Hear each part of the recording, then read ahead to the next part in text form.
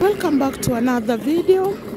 I'm on the streets going home, and as you can hear, I've now gotten into a busier area where you hear kids' voices playing around and all that, and I just feel safer here. The place I was not all that isolated, but it was just to use common sense.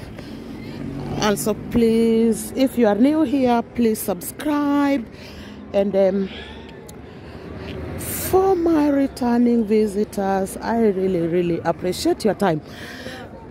I'm on the streets of Sharm el Sheikh, and this is the main area. They told me where the old town used to be, kind of like Bahnhof, for anyone who speaks German, and the Swiss, you know what Bahnhof is, railway station. So this is kind of the main station where everybody comes. This is the activity area, but again, this is a very small town, so it's not all that crowded like you would expect, but it's enough people to make the place lively compared to how it is during the day.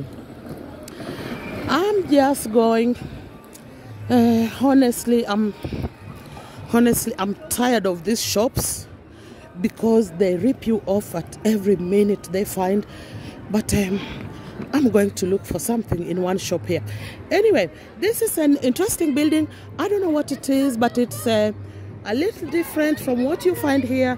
If you can see it in the distance, it's like this is just a carved wall for decoration, and even the building in front with the red windows is not very common here.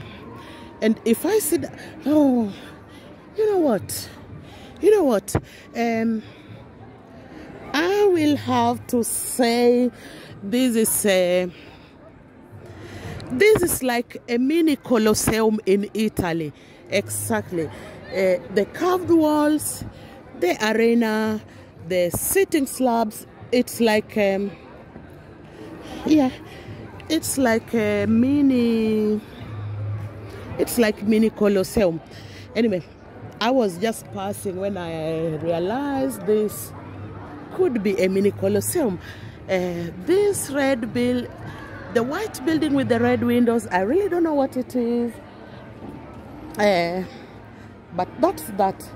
I just saw a shop which I would really like to enter, Al Harroun,